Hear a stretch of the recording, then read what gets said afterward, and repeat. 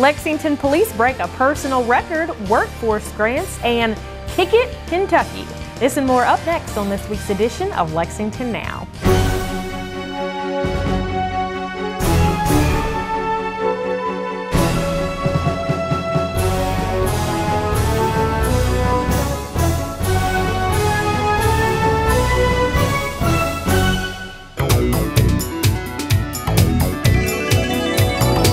I'm Sherelle Roberts, and this is Lexington Now.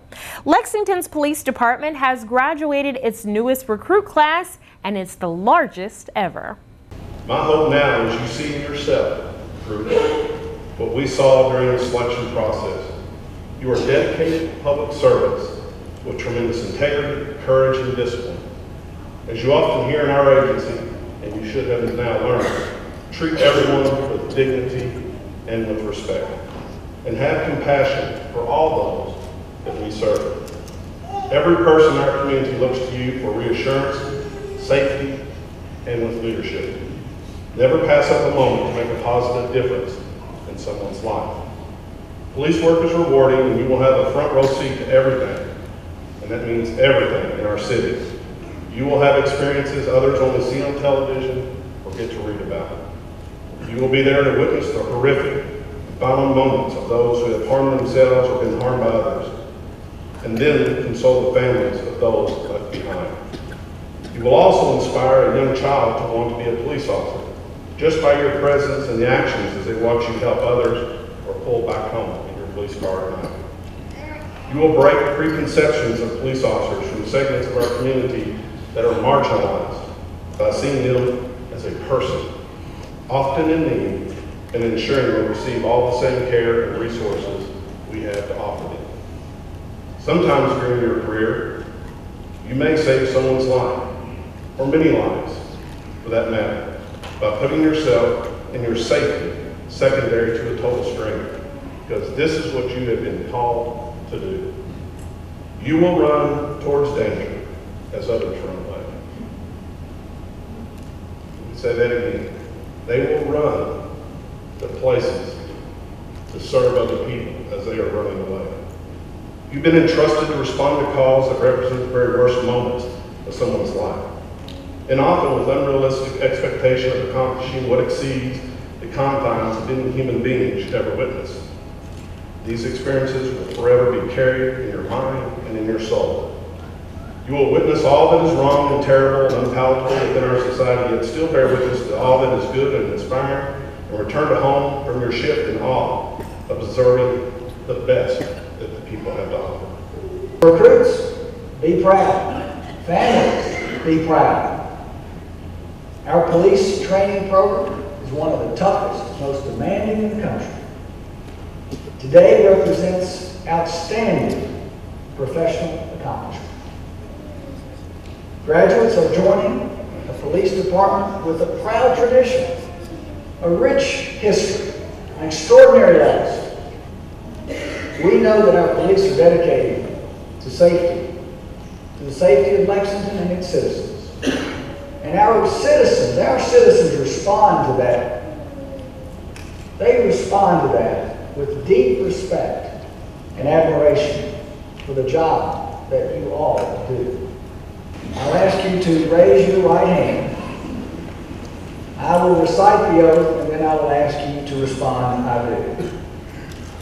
I do solemnly swear that I will support the Constitution of the United States and the Constitution of this Commonwealth, and be faithful and true to the Commonwealth of Kentucky, so long as I continue a citizen thereof, and I will faithfully execute to the best of my ability the office of police recruit according to law, and that I possess the qualifications required by statute and ordinance.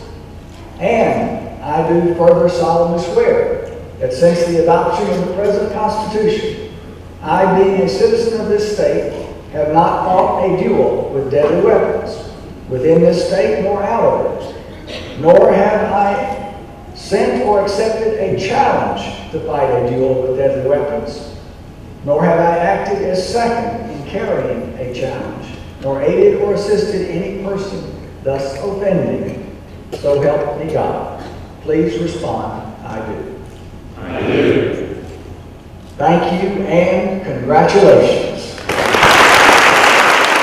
For more information, you can log on to the police department's page. It's on the city's website, lexingtonky.gov. The City of Lexington is accepting applications for its Workforce Grant program for nonprofit organizations that offer training and economic development services. Elodie Dickinson has more information. The purpose is to provide support to nonprofits and partnering with educational institutions to try to implement some training opportunities for the workforce. So my job as a workforce development manager is to try to increase the labor participation rate in the county. And one of the ways to do that is to provide training opportunities. When employers come to town, one of the questions they ask is, what's your workforce like? So we want to be able to have a real tangible way of demonstrating our commitment to trying to keep a workforce here, to train a workforce, and to develop our workforce. And through that, providing opportunities for people to become a part of the workforce, and however that means. So this year for FY18 and FY19, we have the Economic Development Grant again. The funding cycle is currently underway. The deadline to apply is Monday, October 16th. So that's actually just a couple weeks away. And you can visit our website at lexingtonky.gov/economic development, and that's where you can find the application. And there you will find the details on the cap for applications and find the policies and guidelines along with the application. We're looking at a 2-year funding cycle. So contingent on the budget for FY19 being approved at $300,000 and contingent on their performance outcomes, then the application cycle will be for a 2-year cycle, which is a lot like the ESR funds with the city, the Emergency Social Resource Funds. So that's something to know that we are changing for this coming year. And the cap is at $75,000 for a partnership, and the cap is at $35,000 for an individual application. If they say we're going to place 20 people, they have to understand that they're going to actually have to train more than 20 to reach their minimum number of 20 placed. That might mean they have to actually serve 30 because people will drop out along the way. You know, people's lives exist. Things can happen. They can decide they don't want to do it. Their mother gets sick. They have a baby. There's other things that can happen. So they have to really serve more than the minimum amount that they're required so that they can get their minimum required amount that is in their purchase of service agreement with the city. There is a clawback, so if they don't reach that 20 placed, for example, then they would owe the city money. For more information on the program, you can visit lexingtonky.gov/workforce development. And coming up after the break, we'll tell you all about Kick It, Kentucky. We have more miles of running water than any state in the continental U.S. You may not know it, but all our streams catch water directly from storm sewers on our streets. When someone tosses a cigarette butt on Main, it could end up in Town Branch. Don't trash the bluegrass. Lexington Parks and Recreation is proud to present Freaky Friday Flicks at Moondance Amphitheater. This spooky movie series will feature family-friendly Halloween classics, including Hocus Pocus, Nightmare Before Christmas, E.T., and the original Ghostbusters. The movies will be every Friday in October at 7:30 p.m. Admission for those 13 and over is $2. Children 12 and under are free. It may be chilly, but you'll be able to warm yourself by campfire, a game of cornhole, and the comfort of fall foods on site. For a complete schedule of movies, please visit our website. So get out and play and celebrate the season with parks. You bring the blankets and your friends. The movies and marshmallows are on us. Freaky Friday Flicks!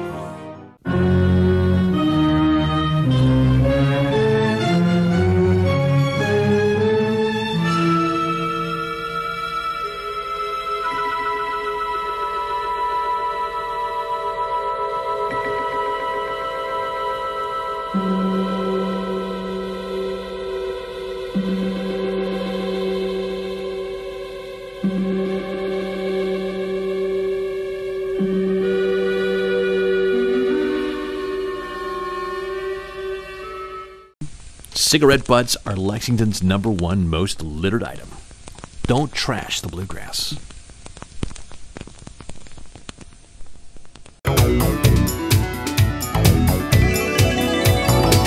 Welcome back to the show. Tobacco use in Kentucky has seen a major drop in the past 2 decades. And that's because more and more people have become aware of the dangers of tobacco use, particularly cancer. The Kentucky Cancer Program's Kick It Kentucky Week is aimed at helping those who are still struggling with tobacco use. Welcome to the first ever Kick It Kentucky Tobacco Cessation Week.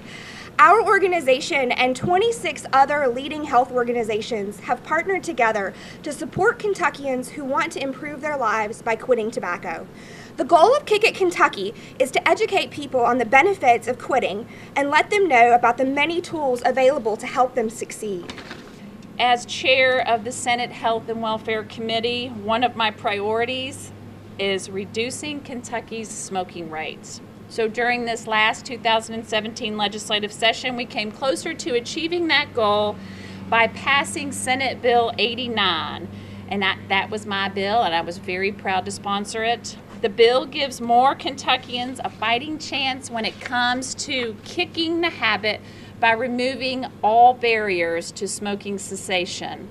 Kentuckians on commercial health plans and Medicaid now have true barrier-free access to the treatments that they need to successfully quit tobacco. So many of our families have been touched by lung cancer, including my own, and that's one reason why I'm honored to be here today on behalf of Mayor Jim Gray to declare this Kick It Kentucky Week.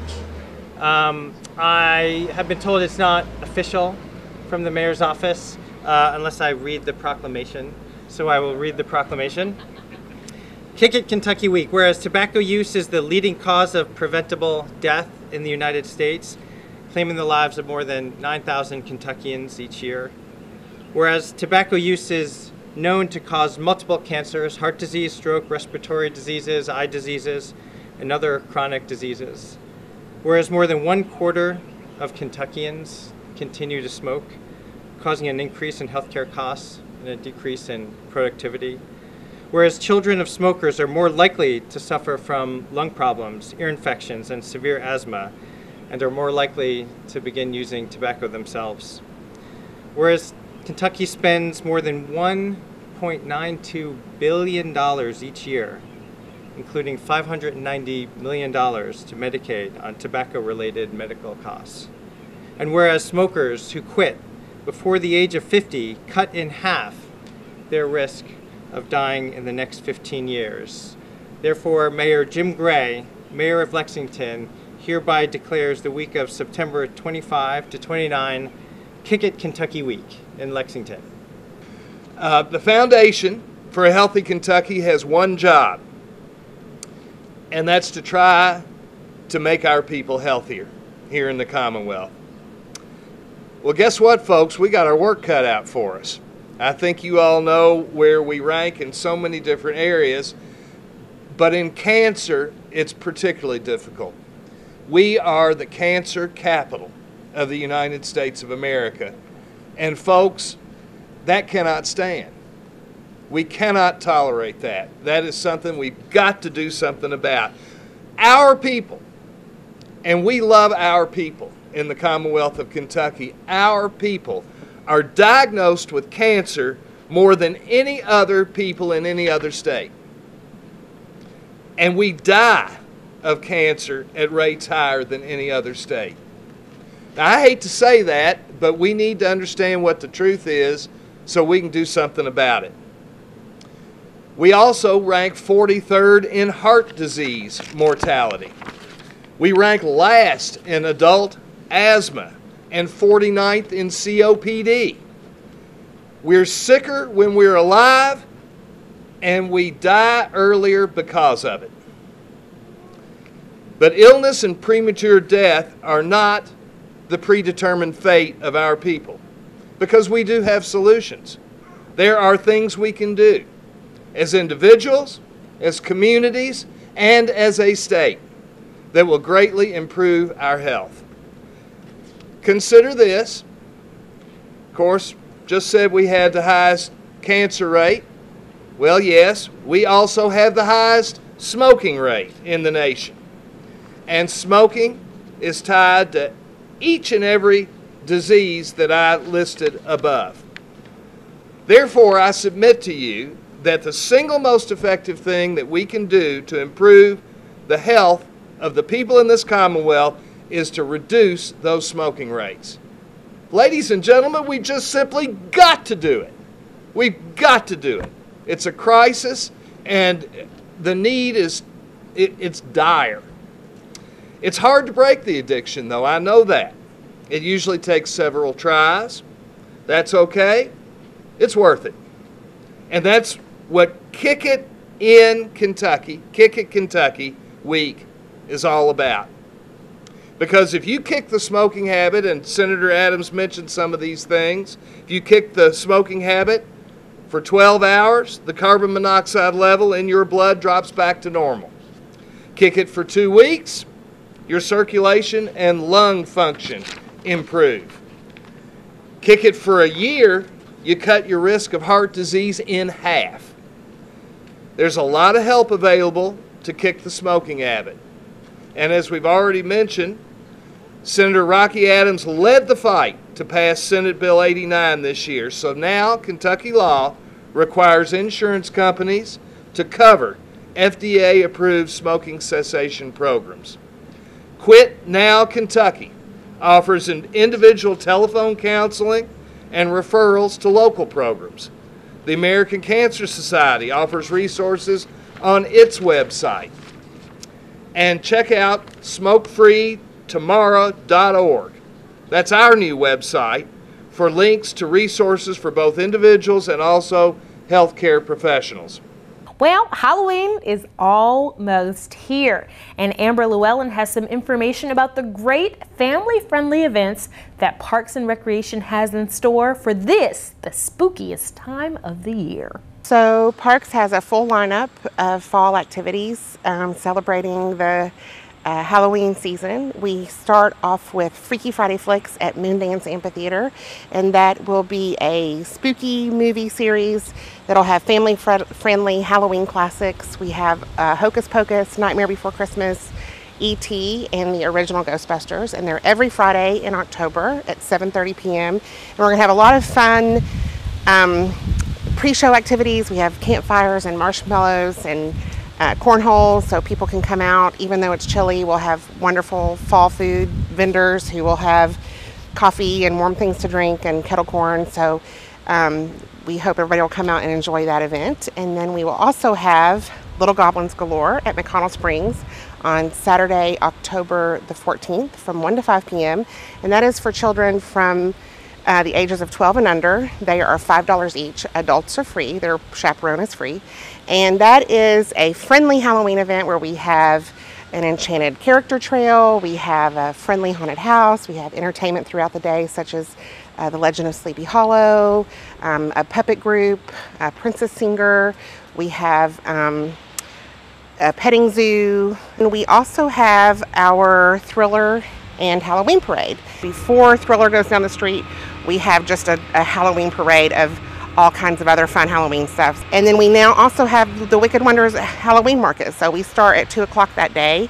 We have artists and craftspeople who are making things that are spooky or whimsical, in keeping again with the whole spirit of the season.